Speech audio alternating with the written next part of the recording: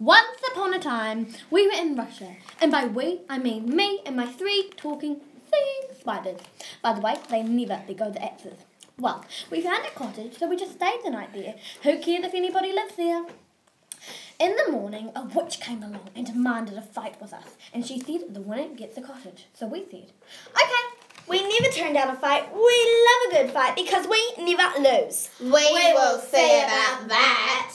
We say, okay. But first we need to go get our manicures, our pedicures, and our hair done. Then we will come back. Oh, before we come back, we have to get our fighting clothes and weapons. Oh, good. That will give me time to steal the fat man's owls. Then I will wrap it up and come back. Get it? I'll wrap it up. Once the witch has stolen the fat man's owls and wrapped it up, and once we have gotten our manicures, our pedicures, our hair done, gotten our fighting clothes and weapons, we meet back at Witch said, let's start this battle. We said, before we start, we need to sing our national anthem because you know I'm all about that bass, no Oh, your national anthem is so lame. Listen to ours. Boy, look at me in my face. Tell me nice about the bass. Oh, well, ours is better, but let's get on with the fight.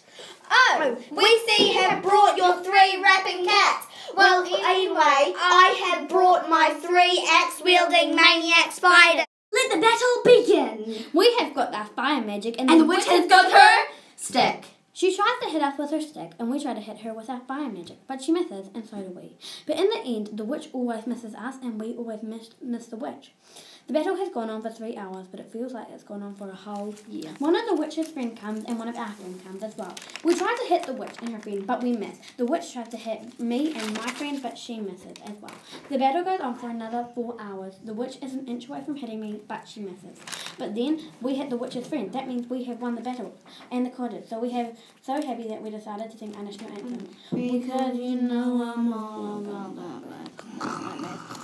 I will sing our national anthem. Boy, look at me in my face. Tell me that you're not just about this.